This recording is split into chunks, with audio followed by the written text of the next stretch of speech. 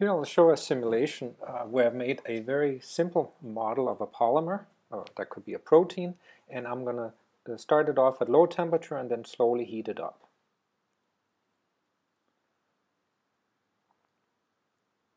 Okay, so you can see at low temperature, this is our thermometer here. At low temperature, the polymer doesn't move very much, and it's in one conformation, the folded conformation.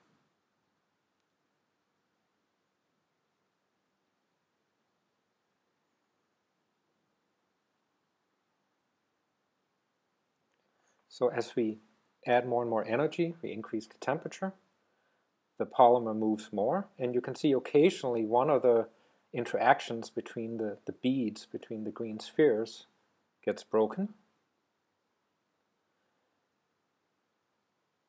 Right, and increasingly now, the polymer is spending time in an unfolded conformation, like now, for example. Right, so you can say the probability of being folded decreases as you increase the temperature, meaning the protein unfolds. So what I want to tell you about now is that this unfolding happens because of the higher entropy of the unfolded state. So here I have an even simpler model, an even smaller model of a protein. And the equilibrium between the folded and unfolded state is given by the standard free energy difference between the two. And if we approximate the entropy contribution, the standard entropy contribution to the standard free energy change as simply the conformational entropy, then that entropy change is R ln 4. So it is the degeneracy of the folded state and relative to the degeneracy of the unfolded state here relative to the degeneracy of the folded state. So here it's 4. There are 4 ways of making an unfolded state. Here there's 1 way of making a folded state. And so the natural log of 1 is 0. So that means that this expression here for the fraction of protein that is in the unfolded state can be written like this, where the 4 comes from the degeneracy. And that means that the fraction of proteins, of polymers, in one of these unfolded states, so the fraction in the unfolded macro state, is just 4 times the probability of being in one of the microstates, for example this one. And since they have an equal free energy, the probability of being in each one of these is equal.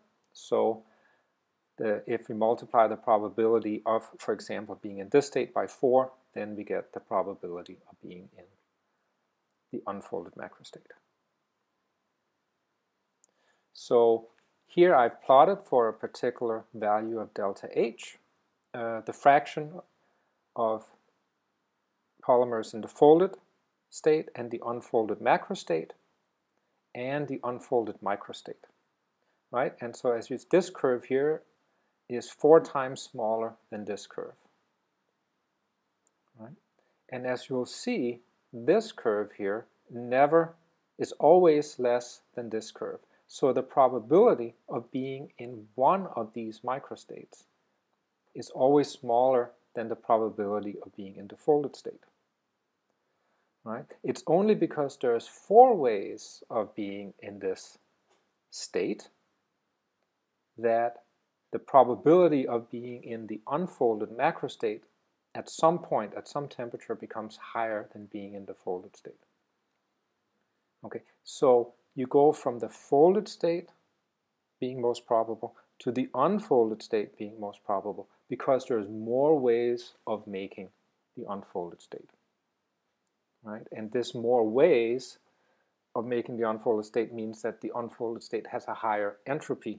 So unfolding at higher temperatures happens because of the entropy. Okay, so here is a question for you. Here are some statements, here are 4 statements. Some of these, 1 or more of these, is not true. So, and there can be more than one of these not true. So which ones are not true? Press pause, think about it, and when you think you have the right answer, press play. Ready?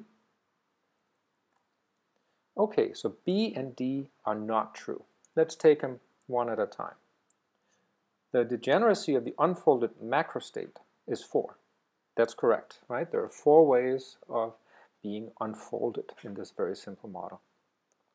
The degeneracy of the unfolded microstate is 4. Right? That's incorrect. A microstate, by definition, has a degeneracy of 1. There's one way of making a microstate.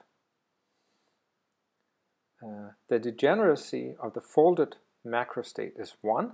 That is correct.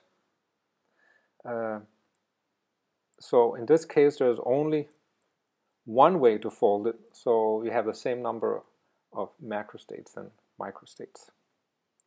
The entropy of the unfolded microstate is bigger than that of the folded. That is incorrect, right? Because you have the microstate here. So the degeneracy of a microstate, by definition, is 1. So you have an unfolded microstate that has a degeneracy of 1, and in this case the folded micro or macrostate is 1. So the entropy is the same. It is the entropy of the unfolded macrostate that is bigger than the entropy of the folded state.